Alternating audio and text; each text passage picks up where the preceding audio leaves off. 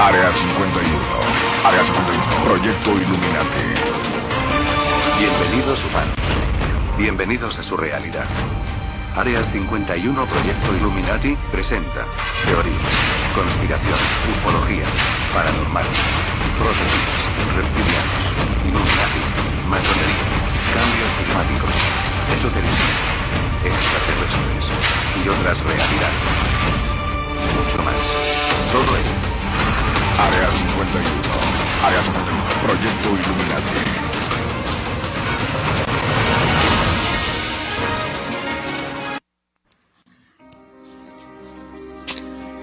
Actual conductor titular y productor del programa de televisión Misterios del Universo en Sonji TV, durante 10 años fungió como jefe de información de Tercer Milenio en Televisa y TV Azteca, así como 20 años de reportero, investigador y conductor del equipo que encabeza Jaime Maussan.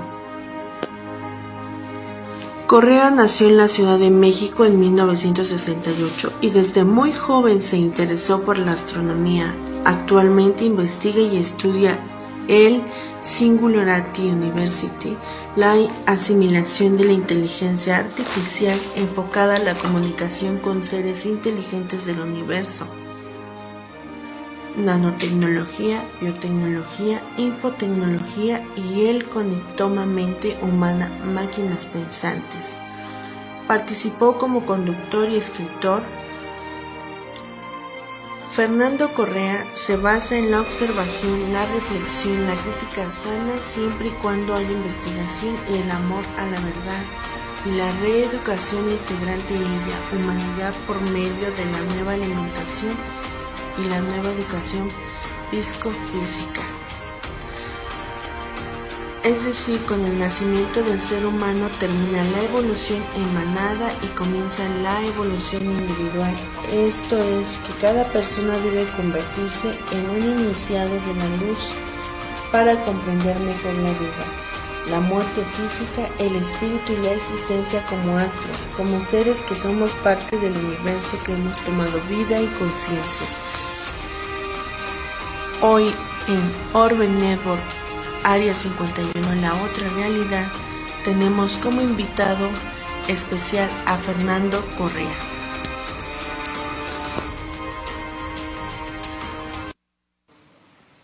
¿Qué tal, amigos de Área 51 Proyecto Illuminati? Un saludo, mi nombre es Héctor Fuentes Reyes y les doy la más cordial bienvenida a este nuevo programa de Área 51. Hoy tenemos un programa muy especial, conspiraciones. Vamos a hablar de temas muy interesantes, no sino también invitarlos que más al rato al equipo de Área 51 Proyecto Illuminati nos vamos a dirigir a la marcha zombie. Así que los esperamos, vamos a estar nosotros ubicados ahí en el Monumento a Juárez. Vamos a documentar este extraordinario evento de la marcha zombie con los integrantes de Área 51. Si no tienes nada que hacer, a las 4 de la tarde ahí en el Monumento a Juárez. Y bueno, pues antes de iniciar vamos a presentar a mis queridísimos amigos que me acompañan, como ya lo conocen. Primero a las damas, Abigail Mendoza. Buenas tardes, ¿cómo estás, Abi? Hola, ¿qué tal? Muy buenas tardes. Pues muy contenta de estar aquí y un poco acalorada porque hace un buen de calor aquí en el estudio. Por ahí tenemos a Luis Ángel Vallejo, investigador ovni y paranormal. ¿Cómo está, Luis? Gracias, muy bien, aquí Héctor, con el gusto de estar con ustedes. Por acá tenemos a otro integrante, es Alex. Alex, ¿cómo estás? Hola, buenas tardes a todo el auditorio. Buenas tardes, compañeros. Pues otra vez aquí nuevamente con el grupo de Área 51 para realizar las entrevistas correspondientes ahorita en la marcha zombie. Así es, efectivamente. Y bueno, pues tenemos un platillo fuerte ya, como vimos en la presentación, nuestro queridísimo amigo que nos acompaña. Él ya es conocido desde la vieja vanguardia. Avi. Sí, pues es un placer y un honor para nosotros presentarlo y que esté aquí visitándonos en este programa. Ya como ustedes saben, al inicio de lo que fue el programa de Área 51, La Otra Realidad, pues nos ha acompañado nuestro padrino Fernando Correa. Siéntete bienvenido. Gracias. ¿Qué tal, Héctor? Muchísimas gracias. Honor que me hacen poder ser pues padrino de un esfuerzo de comunicación de un tema difícil, sin embargo nunca imposible. Un tema que ni es reconocido por los gobiernos ni las academias, sin embargo es real, es verdadero. Exacto.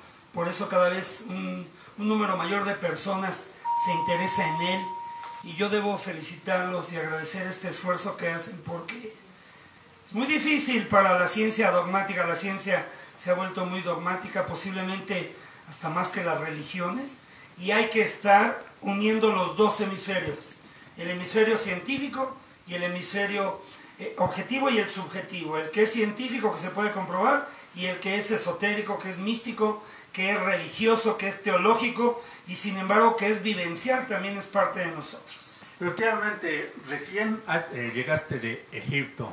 ¿Qué experiencia nos traes de allá de Egipto? De Perú, mi querido. Perú, sí, estuve también en Egipto hace unos meses, sin embargo, han sido repetidas las visitas que hemos realizado a Perú. En Perú se erige esa parte de los Andes, Cusco, Bolivia y Chile como el nuevo centro espiritual, eso en sentido teológico, en sentido místico, pero también en sentido astronómico, como el eje de la Tierra va precesando y ya inició la era de Acuario en el equinoccio del 1948, quiere decir que el mayor magnetismo que rebota del núcleo hacia la superficie está yéndose de México hacia Cusco, Perú. Eso me ha llevado en repetidas ocasiones allá a continuar las experiencias de investigación, petroglifos de seres con 3 dedos, las momias humanoides de Nazca. Están llegando ya a una gran universidad, ahora no voy a decir todavía el nombre, pero ya están en una universidad muy importante de allá de Perú. Hay nuevos estudios, nuevas investigaciones de laboratorio. He visto más especímenes, he visto más manos tridáctilas y con implantes de metal. Sabemos ahora, si me preguntas de lo más importante, es que estos metales son una aleación muy extraña que incluye el cadmio. Y cuando se habla de cadmio ya se habla de tecnología, porque no conocemos ninguna civilización ancestral que haya tenido, han tenido por ejemplo meteoritos como la daga de Tutankamón, sin embargo es un material que llegó del espacio. Otras aleaciones de lo que me digas, pero cuando ya tiene cadmio ya está más cercano a una tecnología como la del siglo XX al menos, y tal vez esos implantes sirvan para algo mucho más avanzado de lo que vislumbramos. Yo pienso que ni son de ornato, ni son para distinguir, ni nada. Las manos humanoides tridáctilas de las momias descubiertas en el desierto del Perú nos dicen que es tecnología. Y decirte, que quede muy claro, fueron encontradas en el desierto de Palpa. A alguien se le ocurrió decir que eran de Nazca, que porque es muy famoso Nazca y para que llamar más la atención y todo. Yo lo voy a decir muy claramente, mi investigación me dice, fueron halladas en el desierto de Palpa, que está junto a Nazca. ¿Hay posibilidad más adelante que los descubrimientos de estas momias lleguen a América? ¿En qué sentido? Sí, están llegando a todo el mundo. De hecho, ha sido un panel de investigadores a nivel mundial, los que ya lo están investigando, de Inglaterra, de Francia, de Rusia, la Facultad de Química de la Universidad de San Petersburgo, la National Geographic de la Federación Rusa. Es decir, están en Lakehead en Canadá, Sen4Gene del Canadá, laboratorios de paleo-ADN, de ADN antiguo. Está la Universidad Nacional Autónoma de México. Están otros investigadores de México que aún no voy a revelar quiénes son. De Perú, un cúmulo de investigadores ya están también muy interesados. Y desde luego la opinión está dividida. Yo lo único que quiero dejar siempre muy claro es que si alguien me demuestra a mí, a Fernando Correa, que son armadas, pues lo digo y listo. Mi compromiso es con la verdad. A mí ni me interesa estar, ni las armé yo, ni las descubrí yo, ni nada. A mí lo que me interesa es que para mí las momias humanoides extraterrestres, porque se compararon con más de 1 millón de especies, Abraxas de México, Sen4Gene, Lakehead en Canadá, Genomics de Francia, es decir, ya no es, ni es solo un laboratorio, son muchos, y con 1 millón de especies ni corresponde ni cerca a nada de lo que hay en este planeta, Héctor. Porque mira, brevemente, un chimpancé comparte 98.5% de ADN con nosotros. Dejar muy claro y subrayado, el ADN humano ni existe, nunca lo debe de ver así. En este planeta existe el ADN, todos evolucionamos de un mismo árbol genealógico. El ADN puede evolucionar a mosquito, a reptil, a lagarto, a anfibio, a ballena, a mono, a simio, a Homo sapiens sapiens. O sea, eso de que nuestro ADN, ¿de qué me hablan? No es así. ¿Sí me estoy dando a entender? Entonces, Un mosquito comparte como el 92% de ADN con nosotros. Las momias humanoides de Nazca el 20 y el 30%. Es decir, están muy lejos de nuestro árbol genealógico. Por eso me atrevo a decir que son humanoides extraterrestres. Y para mí son el misterio de todos los misterios, como lo he dicho en todos los programas que he participado. El misterio de la astronomía, el misterio del contacto de la antigüedad con seres extraterrestres, el misterio de los calendarios, de las pirámides, de las construcciones megalíticas de geometría sagrada, que en tiempos modernos me da determinada, pues no sé si decir tristeza o qué es, pero no, ni me deja muy satisfecho de que digan, son las ruinas. En ruinas está nuestro conocimiento de esos lugares, por favor. Es geometría sagrada. Hay una conexión de la tierra y del cielo. Pero si lo veo como científico dogmático, veo la mitad. Si lo veo como fanático religioso, veo la mitad. Tengo que unir mis dos hemisferios cerebrales. Esto yo ni lo inventé, ¿eh? Ahí pregúntenle a Carl Jung, o al doctor Serra de la Ferrer, o a Freud, o a Mahatma Gandhi, a los grandes iniciados que han usado los dos hemisferios cerebrales, Héctor.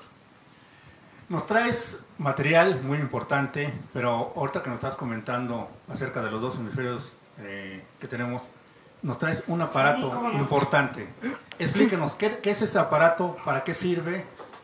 Sí, fíjate que yo dejé de colaborar en Tercer Milenio, donde me sentía muy a gusto, muy cómodo, porque empecé a realizar unos estudios y me quitaba tiempo a mi proyecto personal.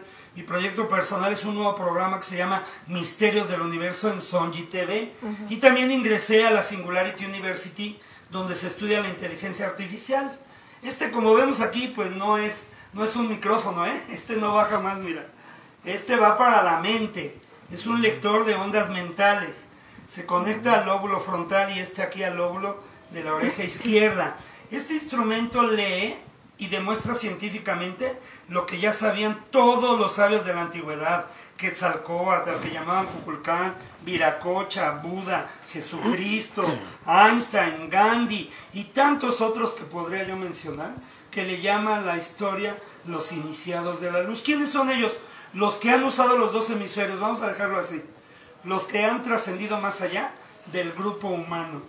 Entonces, esto lee 4 estados mentales básicos. Ahorita usted, si está viéndome atentamente, está en estado beta, consciente, aprendiendo. El cerebro oscila de 12 a 30 hercios. Si se va a más de 30 hercios, se llama RAM alta, viene el estrés. Entonces, ahí viene la meditación para que te baje a un estado alfa de 7.8 a 11.9 hercios o ciclos por segundo, que es la onda mental. Todos los humanos, fíjense muy bien, porque siempre lo tengo que decir científicamente y místicamente, lo que le llaman esoterismo. Para mí es una ciencia muy antigua. La curvatura de la Tierra y la curvatura de la ionosfera son diferentes. En la ionosfera circulan 180.000 amperes. La reverberancia natural del Sol, Héctor, gracias, que llega a nuestro planeta, dicen, ¿me influirá? Esas fuerzas nos hicieron. Mira, la reverberancia natural que hay ahí vibra a 9.8 Hz, que le llaman el estado alfa. La casualidad ni existe, por eso todos los mamíferos superiores, el hipotálamo aquí adentro en el encéfalo, vibra a 9.8 Hz. Pero te puedes ir del estado alfa a cerrar los ojos e irte al estado teta, ya cuando entras en una ceremonia, en una relajación, en una meditación profunda, cuando estás cercano a llegar al estado REM o de rápido movimiento ocular, cuando estás cercano a llegar al que llaman el quinto sueño. Bueno, eso se puede hacer sin dormirte, meditando, relajándote, reflexionando en tu interior. Y se te va tu onda mental de 3.5 a 7 Hz.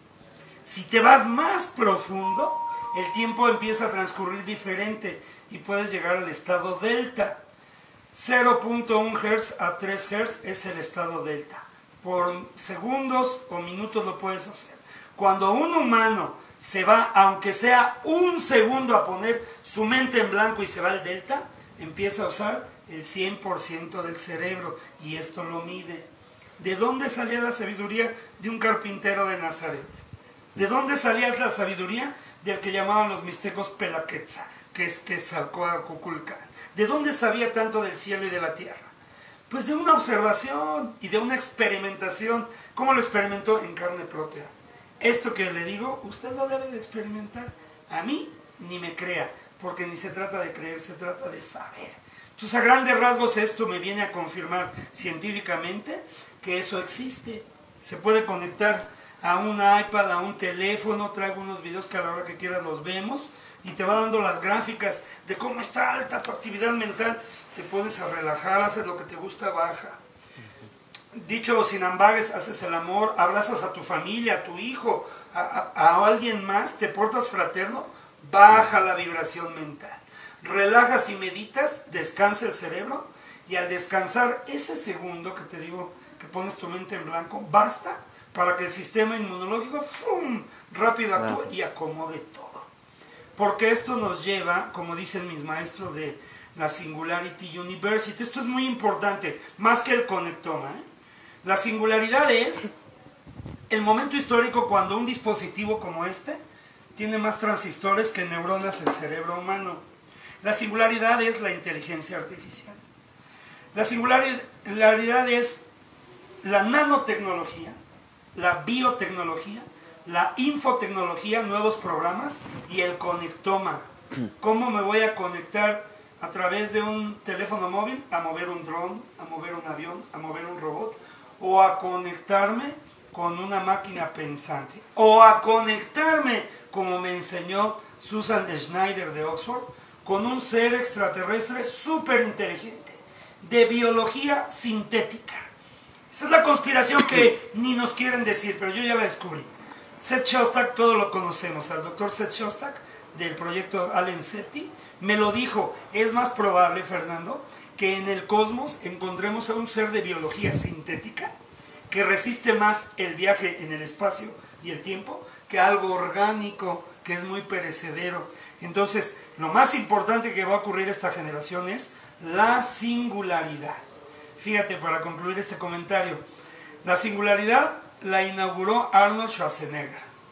Es una universidad que está ahí junto a Silicon Valley, junto al Ames Research Center de la NASA, y la fundó Ray Kurzweil y Peter Diamandis.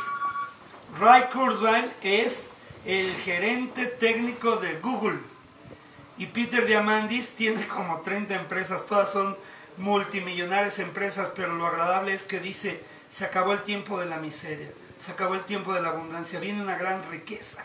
¿Por qué es importante saber de singularidad y tomarla para investigar la pirámide más antigua y el dispositivo electrónico más moderno? ¿Por qué es importante? Mira, desde toda la historia de la humanidad hasta el siglo XIX, la humanidad se vio sellada por la pobreza, la miseria, el hambre y la enfermedad y la muerte prematura. Empezó la revolución industrial, Inglaterra duplicó su Producto Interno Bruto en 100 años. Estados Unidos copió el modelo, lo hizo en 5 años. Corea copió el modelo, lo hizo en 22 años. China copió el modelo, lo hizo en 8 años. ¿Qué espera México? ¿Qué espera Latinoamérica? Dice Peter Diamandis, autor del libro Bold Abundance, tienes que tener un pensamiento exponencial, porque ya existe todo. Todo ya existe. Y esto es la parte, la coyuntura, para lo que les dije de Susan Schneider. Esta científica de Oxford está haciendo un programa que se llama emulación cerebral. Fíjense qué interesante, qué importante. Si hubiera una hecatombe, Alejandro, Luis, si se acabara, que jamás ocurra, ¿verdad?, la civilización humana, todo está acumulado en ordenadores.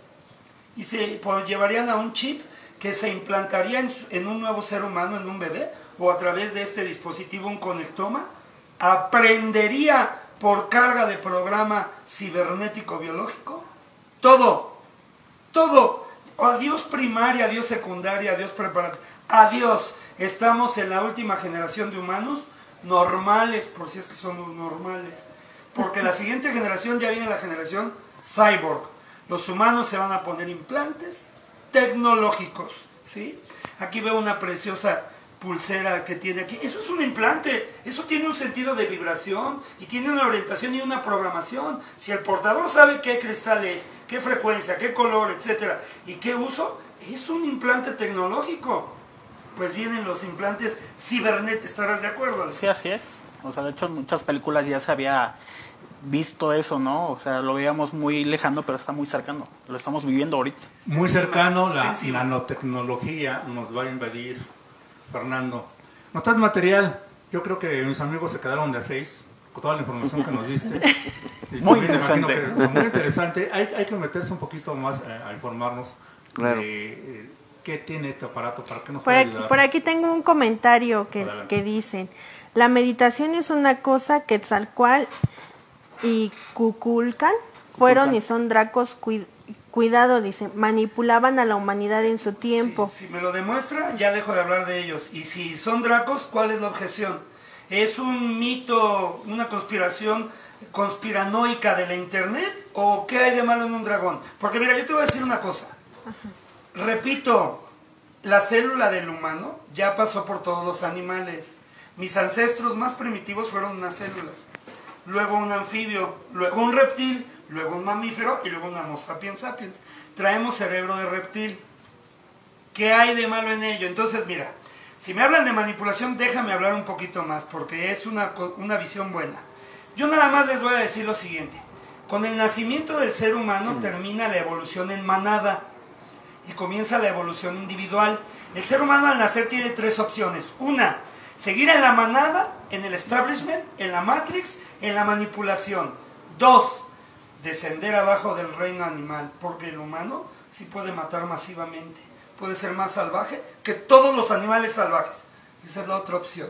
Tercera opción, que construyas tu propio laboratorio espiritual, tu propio árbol cabalístico, que inicies, como le llames, pero que inicies. ¿Qué quiere decir? Que te exaltes por encima de la conciencia de manada, conciencia de grupo. Yo, aunque estoy en la sociedad, ni estoy con la sociedad ni contra de la sociedad. Por eso quien me conoce mi trayectoria sabe que ni me interesa que me ataquen mis amigos maestros astrónomos, ni me interesa que me ataque el público, ni que digan nada. Pero sí me dan la oportunidad de hablar. ¿Usted qué quiere hacer? Usted el que preguntó eso, ¿usted es un iniciado de la luz? ¿Usted en qué de las 3 posibilidades, en cuál está? O me van a decir que me están manipulando mentalmente. Si me lo demuestran, pues aprendo. Nunca me voy a aferrar a nada, Héctor. Cualquier persona puede utilizar este aparato. Cualquier persona. Sí, mira, este aparato nada más lleva una pila aquí y se pone a cualquier persona. Lo que hace este instrumento, el conectoma, primero se debe de usar para el autoconocimiento, luego para el hiperaprendizaje.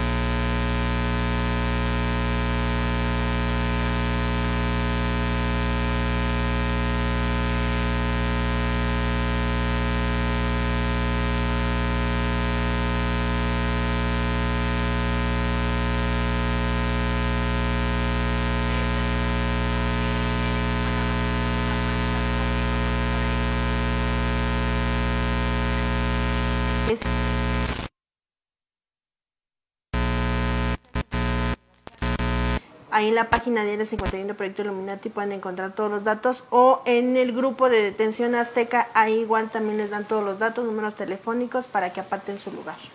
¿Sí tenemos ya listo los videos, producción? Les recuerdo, cualquier pregunta, cualquier duda que tengan, también se pueden comunicar al número telefónico que es el 55 14 76 65 56 y con gusto las atenderemos cualquier duda. Fernando, pues la verdad me sorprende porque tú, pues digamos, que este aparato lo has traído tú aquí a México. Sí, yo no he visto que nadie lo presente en ningún lado, ¿eh? Llevo como desde febrero, en cuanto salí de Tercer Milenio, decidí usar todo mi tiempo para mi programa Misterios del Universo en Sonji TV. Ya en noviembre sale la señal por cable, en 2020 televisión abierta, se va a Latinoamérica, todo. Los voy a invitar, los voy a entrevistar en su momento. Hay mucho que compartir, todos deseamos saber más, y el Mindwave o el lector de ondas mentales pues ha sido como mi almohada, porque me ha enseñado muchas cosas, Héctor. Me ha enseñado, como te dije, a conocerte primero a ti mismo. Eso hace un iniciado. Conócete a ti mismo y conocerás la creación, o conocerás a Dios, como tú quieras decirlo. Para mí es igual. ¿Dónde lo pueden conseguir esta parte? Bueno, ya lo venden hasta en Amazon, en Mercado Libre, en todo, perdón que diga marcas, pero... ¿Algún curso en especial? Bueno, hay que tener un entrenamiento, sí. Es inocuo, es decir, es inofensivo, no es intrusivo, no te emite nada al cerebro, es solo un sensor, y este sensor se conecta a un instrumento, a un dispositivo, que puede ser cualquier iPad o cualquier computadora, y ya la computadora, por Bluetooth o Wi-Fi, se conecta con lo que tú quieras, con un robot, con una máquina, con un dron, con un avión. Esto es su principio es de aplicación militar. En la NASA lo usan, en la NASA tienen unos muy potentes. Digamos, vas manejando un avión de combate y con voltear a la derecha ya moviste algo, o sea, no te da tiempo de mover la mano y el botón. Con pensarlo estás manejando el instrumento. ¿No es peligroso? No, yo pienso que no es peligroso. Los más grandes sabios de la Singularity University, esta universidad la fundó la NASA y Google, ¿sí? Todos lo usan, las clases se dan ahí con eso, algunas materias, ¿sí? La biotecnología es parte de esto. Muy pronto se van a dar clases con esto en todos los salones. Y que yo haya visto a todos los que lo usan, incluyendo el señor Elon Musk o el señor Robert Beagle, los dueños de empresas aeroespaciales, pues lo usan, lo experimentan, los tienen. Y peligroso, pues ya nos hubieran dicho, yo hubiera salido alguna estadística, ¿no? Si alguien me demuestra que es peligroso, lo dejo de usar, pero porque me digan, te manipulan los reptoides de acá y todo eso, eso es una creencia. ¿Sí? Estamos en la era del saber. Entonces, si usted lo sabe y me lo demuestra, yo estoy abierto. Y también lo digo, es falso, no sirve, ni lo use. Pero por ahora, es una maravilla. Katy Niavi dice, este sí es un ser de luz y tiene demasiado conocimiento. Saludos a Katy, hasta Toluca. Ese es un concepto también erróneo. Déjame decirte cuál es la verdad. Ahí lo dijeron. Somos un espíritu viviendo una experiencia humana. Somos 21 gramos de energía que le dan vida a la materia. ¿Usted qué prefiere usar? ¿La mente o meditar para que se espiritualice la materia y así poco a poco se vaya materializando el espíritu? A eso de materializar el espíritu le dicen, abre tus chakras, abre tu mente. Ya está abierta, solo es que usted ha abusado. ¿Está en la Matrix para siempre o un día se va a echar un clavado, un vistazo a su interior y va a meditar? Y va a reflexionar, ¿qué onda con Fernando Correa? ¿Hacia dónde voy? ¿Qué hago? ¿De dónde vengo? ¿A dónde puedo ir hoy? Aquí y ahora. Nada más me importa aquí y ahora. Entonces en espíritu todos somos iguales. Tu espíritu es tan perfecto que le da vida a esa materia. Mira, Luis, mira. O sea, ¿a qué se refieren? ¿Se van a seguir yendo con el diploma dogmático? Porque tengo 50 diplomas, ya soy aquel. Error, equivocado, wrong. Somos iguales en el cosmos. Somos espíritus, 21 gramos de energía dándole vida a la materia. Si a usted alguien le dice que usted es imperfecta, pues qué equivocado, porque es otra vez el marco social, la Matrix. Ni tiene que nacer como Madonna, ni como Lady Gaga, ni como atleta, ni como Brad Pitt. Y todo. Usted al existir y vivir, así le hizo el cosmos, usted así es perfecto. Punto. Alex. Muy interesante porque manejas lo que es el plano espiritual, ¿no? La espiritualidad, la gente muchas veces no entiende que realmente qué es la espiritualidad. Todos se dicen, ¿realmente existe el espíritu, existe el alma? ¿No? Esa es la pregunta que mucha gente se lo hace, ¿no? Y como tú dijiste, nosotros somos el templo viviente, porque mucha gente se deja ir que vamos a la iglesia, vamos a la mezquita, vamos a un templo a hacer adoraciones, ¿no? A una energía suprema que nos rige, porque al final de cuentas es una energía que a todos nos rige y que todo controla de una otra forma. Todo tiene una función de existir, me parece. Me parece que todo lo que hay, todo está justo y exacto ahí. Porque, mira, las religiones yo tengo entendido. Yo he estudiado 7 y soy iniciado de 7 y eso no me hace ni más ni menos. Ya antepuse la humildad, diciéndole que soy igual a usted. Entonces, para hablar libre. Entonces, sí. De las religiones que yo me he iniciado, que en mi caso tienen en determinado momento, lo hice para conocer, experimentar. O sea, ¿quién soy yo para rechazar algo que ni he vivido? Entonces lo hice para investigar, para yo ser el experimento viviente. ¿Sí? Entonces, pues sí, realmente las religiones se dejaron para alejar al humano de su estado de animalidad. Vamos, para que deje de ser más malvado. Pero eso ni significa que la paz, denos la paz. Y saliendo, órale, quítate el coche y acá y tal. O sea, ¿cuál es su realidad? ¿Cuál es la realidad de realidades? ¿Cuál es su aquí y ahora? Bueno, el salto cuántico es que usted inicie. ¿Qué quiere decir iniciar? Transfórmese. Usted se arranque. Transfórmese. Al Dalai Lama le preguntaron un día, ¿cuál es la mejor religión? Yo dije, no, pues va a decir los lamas, ¿no? Y dijo, la que te hace más sabio, la que te hace más noble, la que te hace más compasivo, la que te hace más benevolente, la que te hace más fraternal. Esa es la mejor práctica. Luis Ángel. Así es. Bueno, pues yo me quedé sorprendido con el aparato que traes. ¿Qué nombre tiene, perdón? Sí, se llama Mindwave, lector de ondas mentales. Es el Neurosky, es una de las marcas. Este es el modelo Mobile 2. Allá van en Mobile 1 y Mobile 2. Son los comerciales. Lector de ondas mentales. Es el conectoma. Porque fíjate, la singularidad no solo es como se piensa de Arnold Schwarzenegger, quise decir. Ese, el Governator, todos lo conocemos. Sí. Fíjate, en 2009 le tocó inaugurar la Singularity University. Está en el Ames Research Center de la NASA y en Silicon Valley. Google y NASA son su pilar. Google acaba de alcanzar la supremacía cuántica. Tiene una computadora que hace operaciones que supera mucho a la de IBM, la Summit.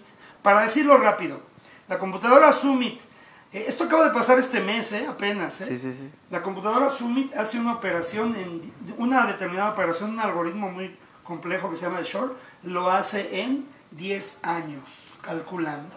La más grande supercomputadora de redes neurales que hay ahorita. Y la computadora cuántica de Google lo hace en 3 minutos. ¿Eso a qué equivale? ¿A qué equivale, Abigail? ¿Millones de años? No, 3 minutos. No, millones de años en una computadora normal. Bueno, en la computadora, repito, en la IBM, que se llama Summit, un algoritmo que se llama algoritmo de Shor, por ejemplo, que es muy complejo, que me gustaría entenderlo un día. Qué cómodo, no lo entiende ni la computadora Summit, ¿no? Se tarda 10 años en resolverlo. Y la computadora cuántica de Google tarda 3 minutos. ¿A qué equivale eso? Eso equivale a que un día vives en las cavernas y al día siguiente vives en el espacio. Ya, o sea, de ese tamaño es el brinco tecnológico. Olvídese de la pisada del hombre a la luna. Eso es un juego de niños comparado con lo que estamos viviendo. Y la singularidad, ya que dijiste esto, es nanotecnología, los nanodoctores. Infotecnología, nuevos programas de cómputo. Biotecnología, tu doctor va a ser Google, tu doctor va a ser Facebook. Mira, te pongo un ejemplo muy rápido. Ya venden el dispositivo que se conecta aquí y te lee la sangre o si estás en cinta. Pues ya está por salir en 5 años el que te lee todo tu genoma. El genoma, de 1998 al 2003, gastaron $10,000 millones en secuenciar el primero. En 2012 costaba como $10,000 y te tardaban un mes. Hace 5 años costaba $1,000 y se tardan una semana. Va a costar 30 pesos en 5 años y va a estar aquí en tu Facebook. Entonces al ponerlo aquí, en tu Facebook te va a decir, cuidado con este órgano, cuidado con esto, tu herencia genética por aquí, tu herencia genética. La medicina va a ser una maravilla porque va a ser preventiva, revolucionaria. ¿Qué no era así con los lamas? ¿Qué no era así con los mayas? ¿Qué no era así con los grandes cabalistas hebreos? Sí, sí era así y sigue siendo. Lo que pasa es que la iniciación es un conocimiento que nunca se ha perdido en la era y tiene que haber una sucesión discipular y seguirlo transmitiendo. Y regresa. ¿Y esto?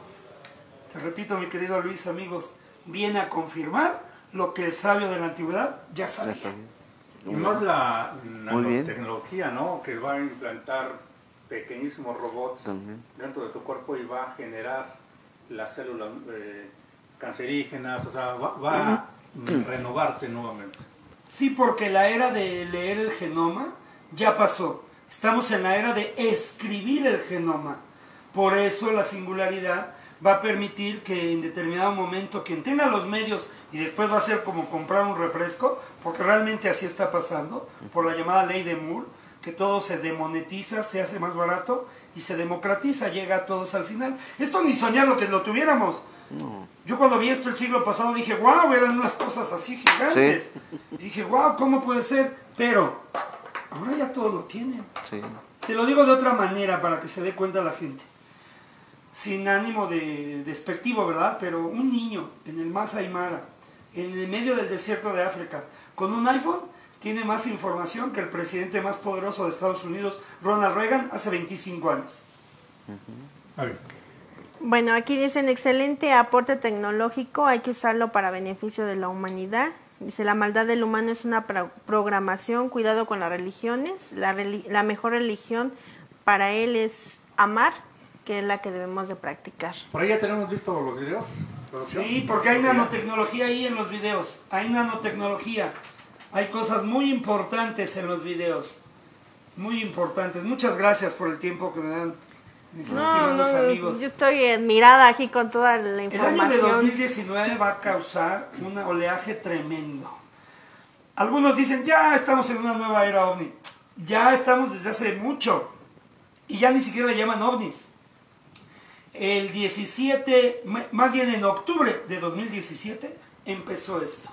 Hay un rockero que se llama Tom DeLonge, del grupo Blink 182, que pasó años diciéndonos, mis amigos son del Pentágono, mis amigos son del FBI, de la CIA, de la Agencia de Seguridad Nacional, de Gobernación, y va a haber una desclasificación, y decía, bueno, se trató del programa de ovnis del Pentágono de Estados Unidos, que le llaman Programa de Investigación Avanzada de Amenazas Aeroespaciales. Lo dirigió Luis Elizondo del 2007 al 2012. Elizondo renunció a extender su oficina en el 5º piso, en el Anillo C, allá en Washington DC, por darlo al público. ¿Qué quiere decir esto? Está orquestado, está dirigido por el Pentágono. Entonces el 17 de diciembre de 2017, en el The New York Times, publican el famoso artículo que se llama Glowing Auras and Black Money, auras brillantes y dinero negro. Con un dinero que nadie supo de dónde salió, estuvo financiando de 2007 al 2012 investigar los encuentros de aviones de combate con naves de tecnología exótica, dijo Luis Elizondo. Le dijeron, ¿qué es tecnología exótica? Que está más allá de la siguiente generación de nuestra tecnología. Ha venido una desclasificación paulatina. Abril de 2019, Christopher Mellon, que pertenece a la agrupación de Academy to the Stars for Science and Arts, a la Academia hacia las Estrellas de Tom DeLonge, ahí Christopher Mellon también renunció a ser asesor de inteligencia de Estados Unidos y dijo, la Marina de Estados Unidos redacta nuevos protocolos para que sus pilotos reporten sus encuentros con estas naves de tecnología exótica. Ya ovnis ya es del siglo hasta pasado, perdón, pero ya vamos en otra cosa. Y dijo, este protocolo, esta directriz nueva, es para que sucedan dos cosas. Para que los pilotos ni sean considerados fuera de sí y nunca pierdan su empleo. Luego, 22 de mayo de 2019. Christopher Sherwood, vocero del Departamento de la Defensa de Estados Unidos, dijo, oiga, me han preguntado mucho que si es cierto el programa del Pentágono. Dice, sí, sí es cierto, y además ya tenemos un nuevo programa de investigación de estas naves de tecnología surrealista. Y dijo, ¿qué es eso? Perdón, antes de que continúes, Sí. ¿nos estás hablando de conspiraciones o ya es un hecho real que tienen? Tú me estás diciendo, el tema OVNI ya quedó atrás. Sí. Ahora vamos más adelante. No te ocultan que ya tienen naves tipo OVNI y los que ellos mismos han perseguido son extraterrestres. Y ya tienen patentes y quieren hacer más patentes para hacer ya las naves, o sea, emular la tecnología extraterrestre. Esa es la conspiración, que el senador de Estados Unidos, Harry Reid, Héctor, les dice al Congreso, ábranse, lo que cuesta un jet militar nos cuesta un programa de años de investigar ovnis, ábranse de capa, abran la mente. Si nosotros, Estados Unidos, dejamos de tomar el liderazgo, lo van a hacer los chinos, los rusos o los japoneses, porque ellos también tienen sus propios programas de investigación. Entonces, ahí viene la inteligencia artificial y viene la nanotecnología. Ahora, toda esta tecnología me imagino que es para unos cuantos, porque no la van a dar a conocer de la noche a la mañana a toda la gente. Son para los más poderosos, me imagino. Definitivamente, para que yo ya lo haya investigado y me esté enterando, imagínate qué tienen ya, Héctor. Imagínate qué tienen, ¿sí? Es decir, le dijeron a Christopher Sherwood, como te decía, ¿qué es la tecnología surrealista? Y dijo, ¿han visto Star Trek Next Generation? Dice, así. Y le dijeron el 1 de julio de 2019 a Luis Elizondo, un periodista que se burlaba mucho, que su nombre ni voy a mencionar en Fox en Estados Unidos. Ahí lo tengo el video si lo quieren ver. Le dijeron, Estados Unidos tiene restos de las naves que se estrellaron. Y dice, debo de tener cuidado con mi convenio de confidencialidad, pero básicamente, sí.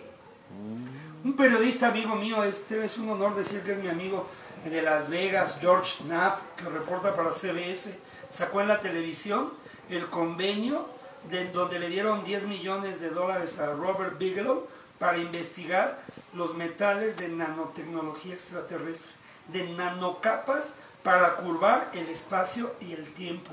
Y le dijeron en 60 minutos a Robert Bigelow, que es como Elon Musk, si quieres tú, sin tanto dinero, porque ahorita todo lo quieren medir con dinero, pero el gobierno le está dando a Robert Bigelow a que investigue esto. Le dijeron, ¿qué contiene esto? Y dice, no puedo decir, tengo un convenio de confidencialidad. Y la reportera le dijo a Bigelow, ¿y si dicen que usted está loco? Dice, ni me interesa. ¿Y si dicen que usted ya perdió la cordura? Ni me interesa. Dice, ¿por qué no le interesa? Dice, porque eso no va a cambiar lo que yo sé. Y dice, o sea que los extraterrestres están aquí, ¿a dónde debemos ir para buscarlos? Y dijo, están enfrente de tus narices. Ok. A ver, ahora sí, creo que no nos dejamos ver los videos. ¿Qué estamos viendo en estos momentos, Fernando? Bueno, mira, es precisamente los 4 estados mentales. El beta, el alfa, el teta y el delta. Es para medir niveles de atención, niveles de meditación. Y luego para medir el superaprendizaje. Mira, aquí tenemos un video que ahí está esta persona, se lo está conectando al lóbulo, como les mostré. Las gráficas, para no mostrarlo aquí traigo, mira, las ondas mentales. Cuando en la gráfica de la izquierda, cuando ese círculo se abre, el estado mental es alto, y cuando se baja el estado mental es de relajación. Igualmente en las gráficas de colores de la derecha, está midiendo las ondas mentales. Cuando estás muy estresado son muy altas, y cuando estás muy aquietado son bajas. Cuando tus ondas mentales son bajas y estás meditando, empiezas a escuchar otras energías que existen en el universo, en la naturaleza, y para eso existen las pirámides, los brazaletes, los pectorales, los cetros, las coronas, todo lo que es tecnología de sabiduría ancestral, ¿sí? Primordial, no primitiva. Yo nunca me voy a atrever a llamarle primitiva, es primordial, ¿sí? Todo eso es como ahora tener tu Bluetooth o tu Wi-Fi, nada más que esto es una muleta. Pronto el humano tiene que hacer lo que están haciendo en la NASA, aprender a usar la telepatía con las antenas que tenemos en el cerebro, porque son mucho más poderosas que cualquier Bluetooth y que cualquier Wi-Fi, cualquier lo que me digas, Lo que hay en el cerebro también se transmite a la ionosfera. Las ondas mentales también viajan. Mira los conectomas que tienen en el Ames Research Center de la Singularity University y la NASA. Desde luego esto que pongo aquí es un juego de niños. Lo que ya están haciendo aquí y ahora es desconocido para nosotros. Sin embargo, hay una ley, Héctor, amigos, esa es la conspiración que tiene que cambiar o tendría que cambiar. Yo ni mando allá en los United States, ¿verdad? Pero cada 25 años tienen que desclasificar por ley para poder vender las patentes y comercializarlas.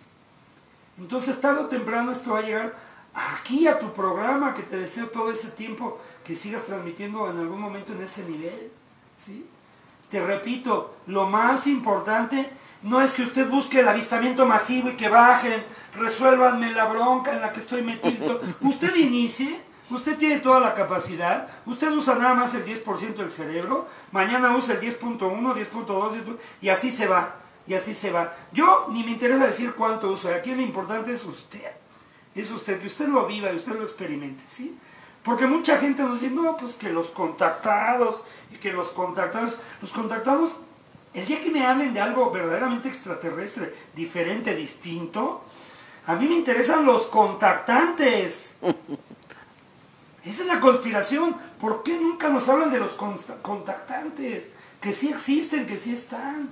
Nos lo ha dicho Paul Heller, exministro de la Defensa del Canadá. Bueno, a mí me entusiasma este tema. Por eso te vuelvo a agradecer el espacio y te felicito. Que, mira, todo eso de la carrera espacial, la gente puede decir, bueno, ¿y a mí qué? Pues desde el velcro hasta el clean bebé, hasta el móvil, tiene que ver con la tecnología espacial. Algo. Ay, perdón, se me reinició la...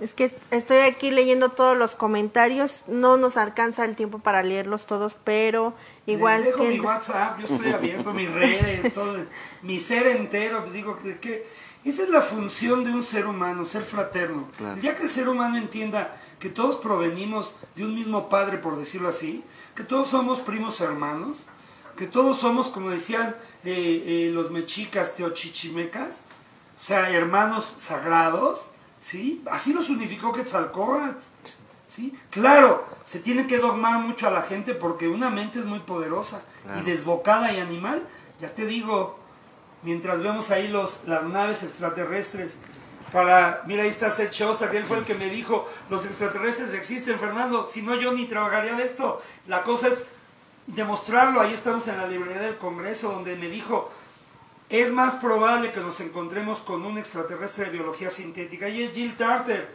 en quien se inspiró la película de Jodie Foster, del proyecto Phoenix SETI, incomprendida. ¿Cómo que va a hablar con el hombrecito verde? Pues allá afuera están. Sí, él es Bob Friend, el director del proyecto Blue Book. A mí ni lo leí ni me lo platicaron. Yo estuve ahí. Ese es 2012, fíjate, y me decía Bob Friend en una conferencia en el Museo Nacional de Pruebas Atómicas, ahí en Las Vegas, dijo, debería de investigarlo la NASA, la Fuerza Aérea, pero ya abierto, ya no... O sea, era 2012 y en ese tiempo ignorábamos que Luis Elizondo tenía un programa de investigación. O sea, ¿ya viste dónde está la conspiración? Que nos estamos adelantando a lo que viene, que es algo verdaderamente maravilloso. No espere a que bajen y lo contacten. Usted contáctelos. Y mejor aún que contactar con un extraterrestre, lo digo con todo respeto, contacte con el universo. Contacte con las fuerzas cósmicas, gravitación, electromagnetismo, etc. Equilibre sus campos biológicos magnéticos para que usted empiece a usar más circuito cerebral, para que usted deje de pensar en manada, para que usted aprenda lo que un día quiso enseñar un Jesucristo, un Quetzalcóatl, un Buda. Mira, esto es en México, que también con el FLIR dijeron ahí, están las ondas de Campeche, no saben ni leer las coordenadas, está a 100 kilómetros arriba de la costa, el Acalce, el pozo petrolero que decían, queda a 180 kilómetros. O sea, ¿quién quiere ocultar las cosas? ¿Quién quiere desprestigiar? ¿Quién quiere evitar? ¿Quién o para qué? ¿El ser humano contra el ser humano? ¿Qué cosa? Eso sí es primitivo. Como quien dice, los investigadores OVNI, creo que ya les vamos a dar las gracias, ¿no? Pues sí. No, mira, el ser humano nunca caduca. El ser humano se actualiza, se moderniza, claro, se hace tecnológico, Mira, tenemos que ser civilización planetaria tipo 1. Civilización planetaria tipo 1. Tenemos, ¿sí? Sí, o sea, tenemos que, ya ahí va la transición. Mira, hay un teléfono global, viene una moneda única, la que sea, viene un idioma único, el que sea, lo tenemos que aprender. Una familia única, habitantes del planeta Tierra, porque el día que lleguen los extraterrestres, va a pasar como pasó con el presidente de la entonces Unión Soviética, Reagan, que cuando se conocieron dijo, oye, si llegan los extraterrestres tú y yo, tenemos que hacer amigos para combatir. Tiene que venir alguien más para que evoluciones. Yo ni me espero, yo ya estoy evolucionando por mi propia cuenta. Tenemos 3 minutos, ¿qué estamos viendo ahorita? Esa es la Fuerza Aérea de Chile, tardó más de un año en ver esto. Miren, espectro visible, absolutamente nada, y en espectro infrarrojo se ve un gran objeto matriz, como les llamé, o sea, un objeto del cual salen otros objetos que probablemente no es ni siquiera lo que llaman nave madre o nave nodriza, sino un objeto matriz que de él se duplica a otro. Mira eso, la Fuerza Aérea de Chile, te repito, tardó más de un año investigándolo y lo desclasificó. Se tiene que desclasificar, se tiene que avanzar. La juventud es la esperanza, los jóvenes, los niños que lleguen a ver esto, que lo comprendan. Para despedirme, yo a los 5 años de edad vi cómo perseguían, era una animación, un avión de combate perseguía un ovni. Pregunté a mis hermanos en mi casa, ¿eso es verdad? Y me dijeron, ese video es recreación, pero los ovnis existen, los extraterrestres sí nos visitan. Le digo, ¿y qué es el Blue Book? Dice, un proyecto de investigación. Y mira, conocí a Robert Friend, el director del Blue Book, ahí se los acabo de mostrar. Sí. Ahí está Elizondo diciendo, sí tenemos los materiales ovnis. Comentarios, Avi. Dicen, Fernando Correa, muy evolucionado, saludos. Caramba, qué gran memoria tienes, Fernando Correa. ¿Cómo te grabas toda esa información que dices? Excelente, dice, saludos para todos. Esos sí son grandes invitados. Esperemos nos visite de nuevo en su programa. No, de hecho aquí es el padrino, es el padrino. Y vamos a ver aquí próximamente. Bueno, esto ha sido un programa más de Área 51 Proyecto Illuminati. Les doy las gracias a rapidísimo Luis Ángel Vallejo, a Mendoza. Aquí tenemos a Alejandro, amigo Alex. Suerte con los ovnis. Fernando Correa, gracias por venir acá. No, gracias a ustedes. Y ¿sabe usted? Déjese de creencias. Entra la sapiencia. La era de Acuario es un hecho astronómico. Empezó en 1948 con el equinoccio de primavera. Es astronomía la gran herramienta. Y su amigo de siempre, Héctor Juan Reyes, les agradece. Nos vemos en la próxima. Muchas gracias. Hasta luego.